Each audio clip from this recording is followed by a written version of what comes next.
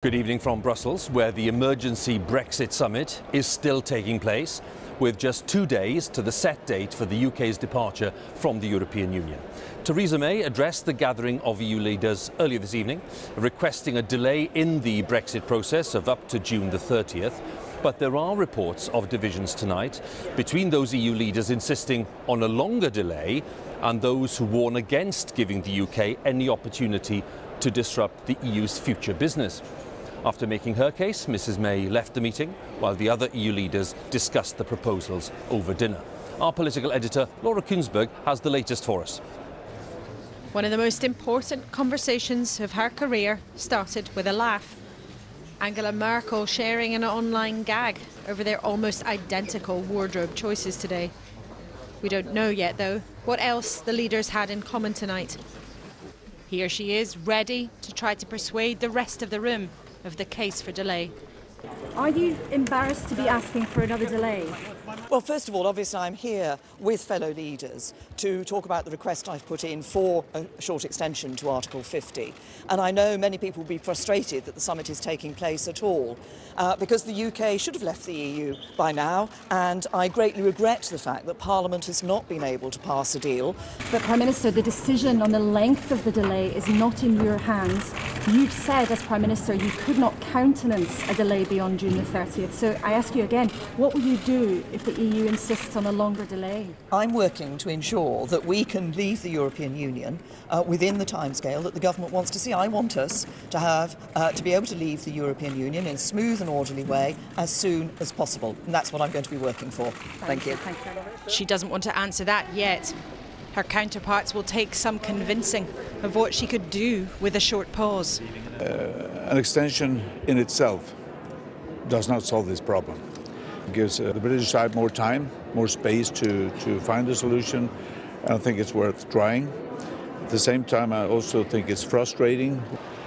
The French president, the most resistance, saying he still needs more clarity. La clarté, l'unité du projet européen. And repeated nothing, yet nothing is decided. The consensus here in Brussels and across the European Union will be to give the United Kingdom a little bit more time for the cross-party talks that are happening to conclude, and we can review the situation then in a few months' time. Remember, the UK is still walking this red carpet because at home the government's failed to win the case for its Brexit deal in Parliament. Order! Questions to the Prime Minister. The proposal, even for a delay of 3 months, is hated by many on her own side. Rather than delivering a diluted deal which is unrecognisable to many of those who voted to leave, is to go under WTO rules. We should grab that opportunity and believe in the ability of the British people. What the rest of us see. Yet for those who'd rather stop it altogether, a likely longer wait is the chance to ask all of us again.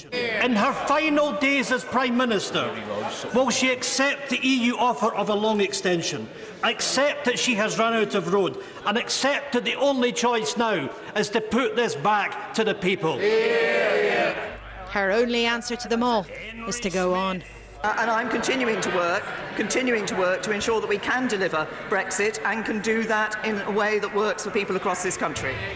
Knowing the date of our eventual departure from the EU is tied to her own exit too. No, the Prime Minister has agreed to go. I was in discussions with her. She's given a period for that. She's hinged it to the passage or ratification of a deal.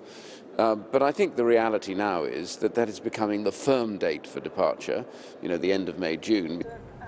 Discord at home watched so closely here, a big reason why this process has stumbled again and again. Voices slamming the Prime Minister's leadership, or lack of it, never far away. The Prime Minister's back here and we're all still arguing for more time to stay, because the politics of getting out have proved impossible so far. Now Theresa May is trying to persuade the EU that she can make it happen by finding common ground with Labour.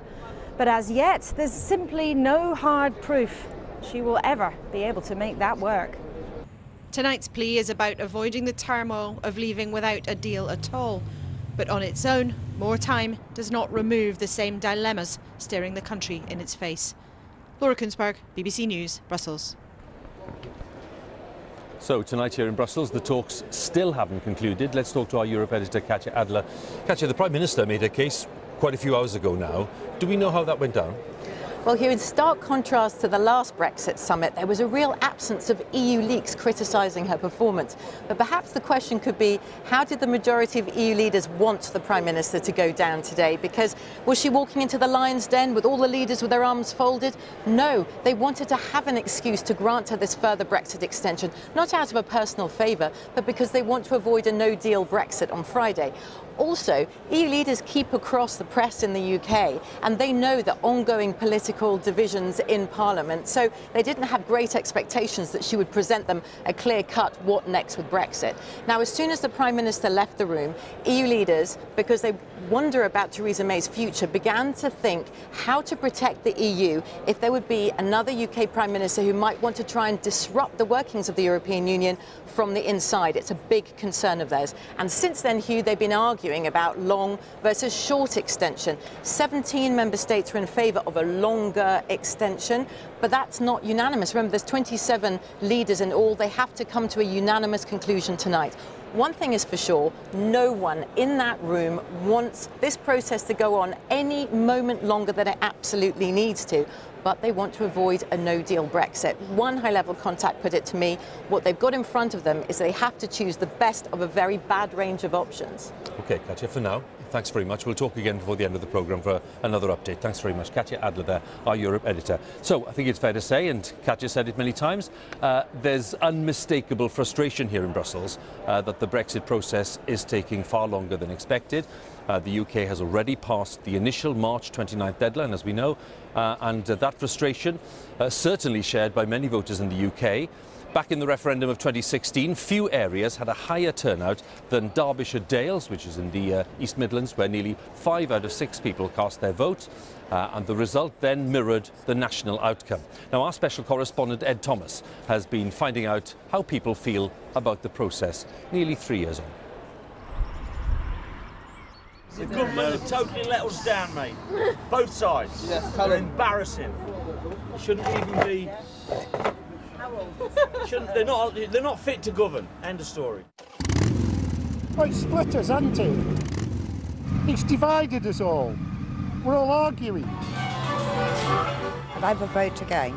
No, never. Seriously? Seriously, I'm not. Never voting again. So my fear is that the children of tomorrow are going to be left really short-handed and going to have to pick up a lot of slack that these MPs have now brought upon ourselves. The Derbyshire Dales, a place for people to relax and escape. Except when it comes to Brexit. I'd like to remain, but I voted out and we should be out. He wants another referendum. Excuse me. Excuse me, you've heard about this, haven't you? No. Look, if we vote out again, that's fine. That's wonderful. But let's have another. But you know more now than you did 3 years ago. I did a lot of research before I voted. You're the only one. In Matlock, Stephen and Norman have only just met. No, I am Derbyshire, born and bred. But there's only one thing they're talking about. If we have another vote, then we can vote again to leave, and everyone will accept it. He's voted once. We voted once. Oh, come on. Is that you vote once in your life? You vote once, and that's the end of democracy. One vote. I got it on my telephone. Mr. Cameron promised that this is a one-time vote, and we will do what you want. He also promised that he would stay. Down the road to Matlock Bath, nicknamed Little Switzerland, but when it comes to the benefits of Europe... Brexit, I'm all for being out. I think no deal, walk away. Opinions are split. What about the economy? It's short term. Short term's going to be difficult. I accept that, and I'm prepared for that. And I think anybody who's who voted out and wasn't aware that that was going to be a couple of years of hardship, then that was daft on their part. Are you worried about it? Your future? Yeah, I'm worried about the amount of jobs that will come from Brexit and the lack of jobs that could possibly come from it. I'm not too worried about that because at the end of the day... Have you got a job? Yes. Your daughter hasn't? No, but I still think she'll be all right. I never voted before the referendum. Never in a general election? Never in a general election, never in my locals. And 3 years on from that vote, Leanna's fears haven't gone away. I think it's unfair. I think people aren't been given the true reflection of what exactly is going to happen. And me personally, I think it should go back to a people's vote, back to the referendum. Time and again, we kept hearing the same word. People are frustrated because we haven't got an answer. We're divided, aren't we? Whichever way we go, the choices of fracturing a nation. Ed Thomas, BBC News, in the Derbyshire Dales. A range of voices there with Ed Thomas in the Derbyshire Dales. Back here in Brussels, our political editor Laura Koonsberg is with me. So, the Prime Minister right now, waiting for the verdict. Waiting like the rest of us, and it's so important for her tonight because although for a long time she wanted to keep the idea of leaving the EU without a deal on the table, she felt that would be the right way of putting pressure onto the negotiations. It's abundantly clear now for number 10 that is something to be avoided at almost any cost. And if in some small chance these talks backfire tonight, if she didn't do enough in the room, if the EU leaders can't agree, as things stand, it's still possible, even a tiny sliver of that we might leave the European Union without a deal at the end of this week. That is still a possibility if this whole thing implodes, if Theresa May didn't get anyone on side, if her answers were just not sufficient to give credibility to the idea that she's got a plan to get the country out of the Brexit maze that awaits her back home. And even if she does, still the nature of what's agreed, the length of delay you were discussing with Katia, is hugely important over what happens next at home. Can she get a compromise together with the Labour Party? That seems not impossible, but unlikely at the moment. Can she stay on when even the very nature of delay is stirring up trouble yet again inside her own party, when she's already said, as soon as I get this bit done, I promise you I will be out of the way. So the fate of her and all of us really is being decided right now, not by Britain itself, but by EU leaders. And that is an ultimate irony, of course. After nearly 3 years ago, the country narrowly but clearly made the decision to leave with the hope of in future taking back more control of our destiny.